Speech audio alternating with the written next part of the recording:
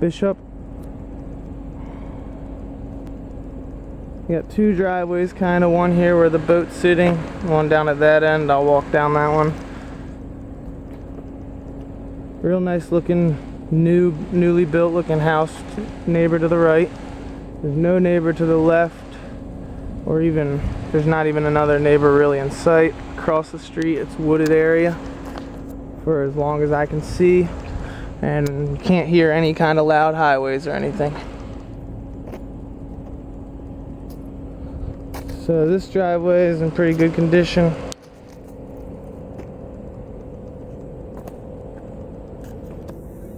Roof, from what I can see, is good on both sides.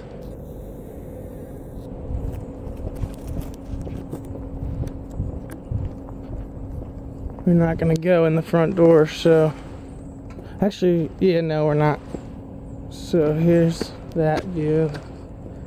Front walkway is in pretty good shape. It's overgrown, so you can't see the front of the house that well, but the right side is a windowed in porch.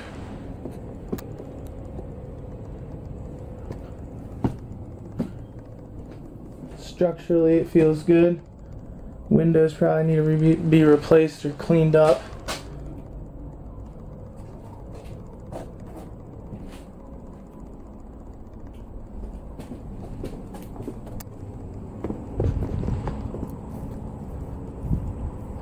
The other driveway just has some grass growing out of it and some cracking. Otherwise, it's pretty good.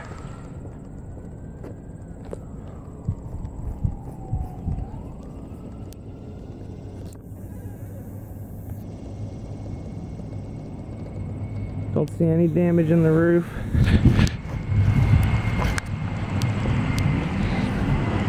The foundation looks pretty good. The siding's in good shape. I don't see any damage on that anywhere. Just needs paint. And the foundation is in good shape. It's this like fake brick looking stuff over top of whatever's behind it. Yeah, cinder block. But I don't see any cracking in the cinder block. There is some issues with the fake brick, so it probably just needs to be painted. Here's where the outdoor HVAC unit was. It looked like they got a pretty new system in there, but the outdoor unit's been stolen. And then there's some water damage in the front of the house. In the living room floor is carpet's like soaked. It used to be a fuel company tank here. It says Murphy's Fuel Company.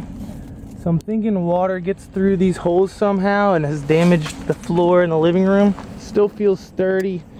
The moisture reading's high, and you can tell it's wet. Looks wet, feels wet. There's another sun porch on the back of the house, which that's where I'm gonna go in. Whole backyard looks like it's almost all concrete. Big old parking pad.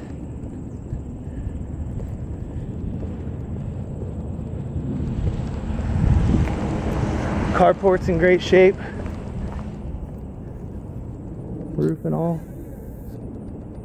as well as the shed. Looks good. Neighbors are well kept. Fence is in decent shape. Only on this side is it wooden, and the rest of the way around it's low metal fence. Over on that side it's completely overgrown, but it seems to be doesn't seem to be broken anywhere.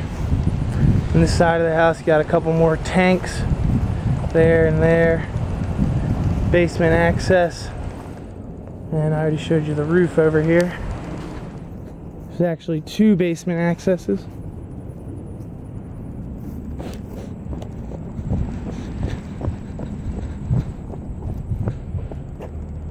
So in this screened in porch back here, seems pretty sturdy as well. Just needs a cleanup. Windows probably.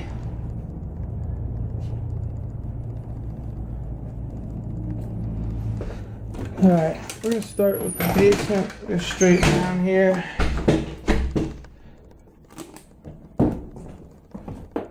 Extremely moldy down here. It's 6'9" finished, so it's definitely a finishable space.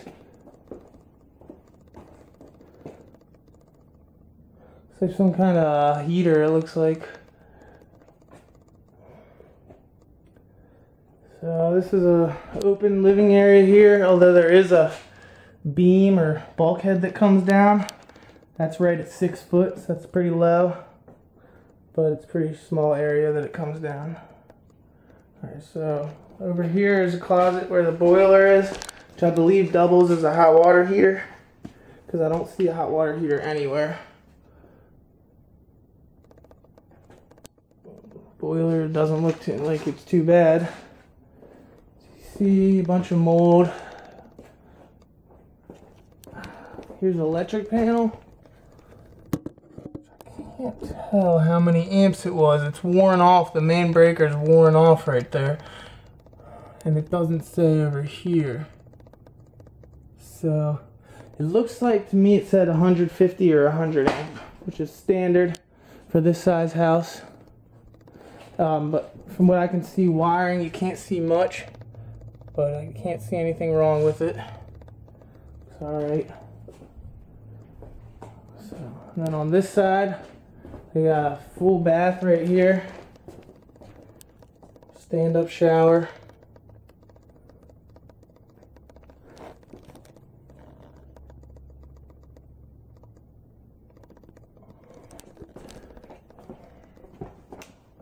Then they got a kitchen over here. The laundry room over there, kitchen over here, an exit. Really moldy over here. It's all paneling down here. It's all moldy, needs to go. And then on the other side of the stairs over here is a laundry room, slop sink and laundry. Closet. Underneath of the stairs closet. Over here you can see this joist. They actually look a good color, pretty new. And then near the front of the house is where the moisture's at, up here. The only place I can really see a joist out of the whole house, really. I mean, back here, it looks pretty good again. Don't see any moisture, really. And towards the front of the house, I found my way in here through some cobwebs, and that looks a little moldier and more moist. And this is where the floorboards upstairs are wet. So that's where we'll go next, upstairs. So that was the back door we came in and went straight down to the basement, which is in the kitchen here. The kitchen's pretty small. And it leads out to an open dining and living area. So definitely could open it up, knock that wall out right there. Open this all up. Windows are all vinyl, but you can see it looks like they've already been painted once by somebody. Just don't know if they're gonna look, because I think they turned a yellow color. So I think we need new windows and new cabinets. They're painted as well, but they're pretty old and I don't know. Let's see. Most of them are working. It's all copper plumbing, but like I said, I don't know if I did say, but I couldn't find the hot water heater down there. So we need some hot water heater. There's a living dining room area. On this level, it's all plaster. Up towards the front of the dining room is where this wet wood is. And there's actually a big bow in the floor about 6 inches high from the wood being moist. So a nice big living dining room area. And then this door goes out to that front porch area that I showed you already. Coat closet.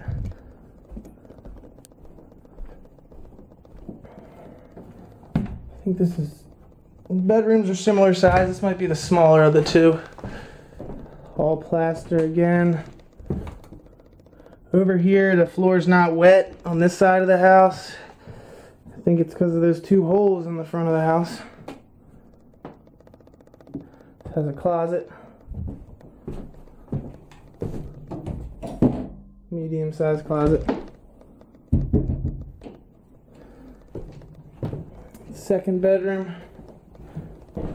just a slight bit bigger. Nothing too spacious, it doesn't feel that big. Another painted window. This has a medium closet as well. Like I said before, all the plumbing looks good, but there's no hot water heater.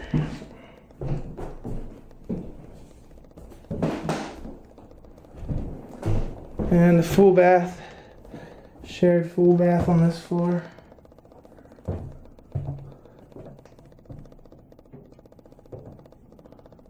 See, the tile looks loose in some areas.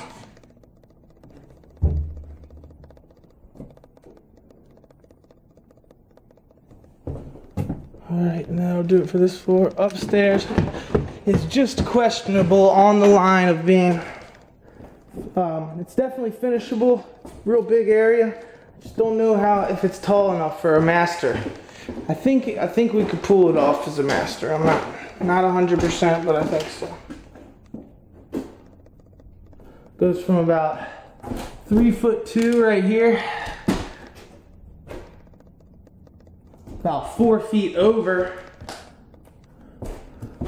about 4 feet over, 6'8". Then it rounds up a little bit to 6'11" in the middle, and then 6'8" here again, down to 3'2". And then this area, which was a closet, still can be a closet. The newer looking HVAC system, all the ductwork looks new, and the unit. Like I said, the outdoor one's missing. And then just another little closet. That's it.